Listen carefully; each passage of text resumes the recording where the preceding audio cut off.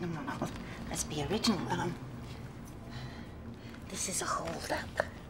Well, of course it's a holdup, you stoop nickel. You got a gun in your purse. Give me all the cash in your box, kid. Yeah, that's it. Give me all the cash in your box, kid. Thank you. Have a nice day. Hi, Mrs. Silver. Hello, Trish. Ready to scare off some muggers, I see. I'm ready to hold up the place. You're all my sausages. Sausages? What? You just said sausages. Hostages. You're all my hostages. Ma'am, the gun. You really don't want to use that. And if I do, I go to prison? Oh, ma'am, please. No prison. No deal. Mrs. Silver. Ma'am, please. Mrs. Silver. Put the gun down. Mrs. Silver. Oh, Mr. Cavaletti, you stay right where you are. Oh. I used one like that in a high school play once. Yeah. It looks real enough to get you arrested, Mrs. Silver. I know. Uh-huh. Yeah, maybe even serve time. I know. So what are you waiting for? Call the police. Well, let's see. Mrs. Silver.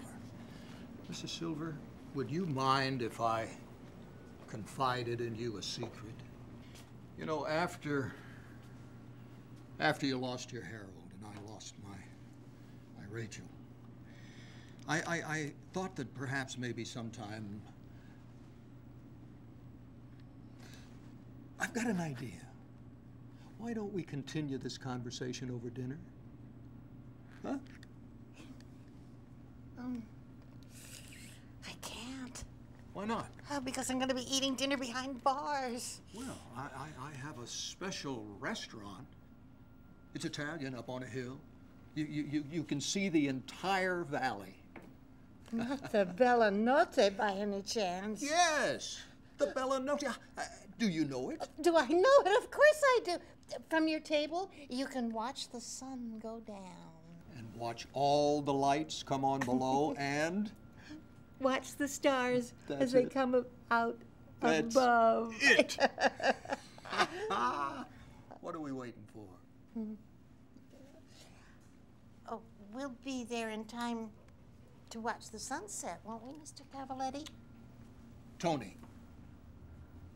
Lavinia. I know, my dear. I know.